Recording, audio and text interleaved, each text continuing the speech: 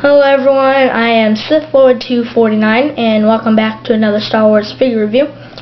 Before I start today's review, I'd just like to say that, as you notice behind me, it's really quite dark. It's really not nighttime here, but it's more cloudy, rainy, dull, cold, you know, that kind of typical weather that really doesn't make the lighting very well, so I decided to keep my blinds closed and everything.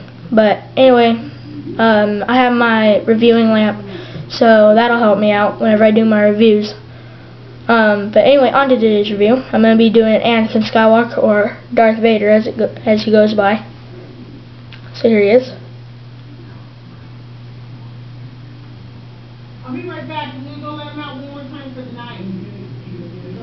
Okay, now here's the packaging. Very nice picture of him right there.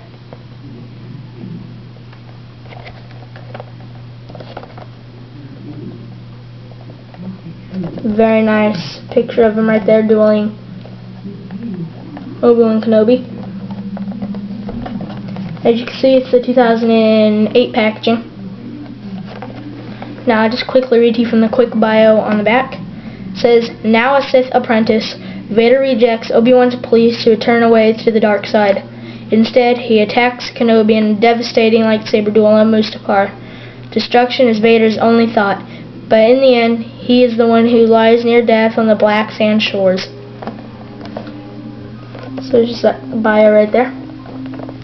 So enough about the packaging, now onto the figure. He is really good.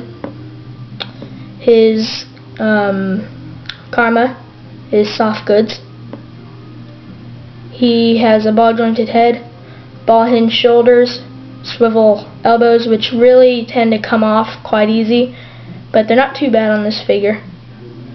He has a swivel forearm on this side and a swivel wrist on this side. He has ball-jointed hips, which are really good, ball-hinged knees, and ball-hinged ankles. So he has pretty decent articulation, and he does come with the standard Anakin Skywalker lightsaber. So really not a great deal to say about this figure. I give him 3 out of 5. It's pretty good.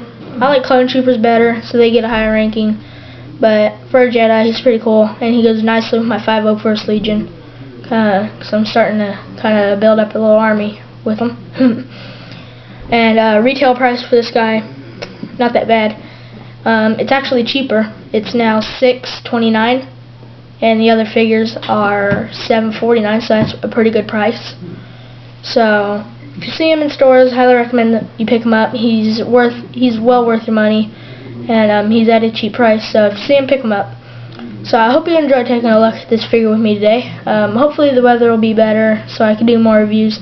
But until then, keep collecting, and may the Force be with you. Thank you for watching.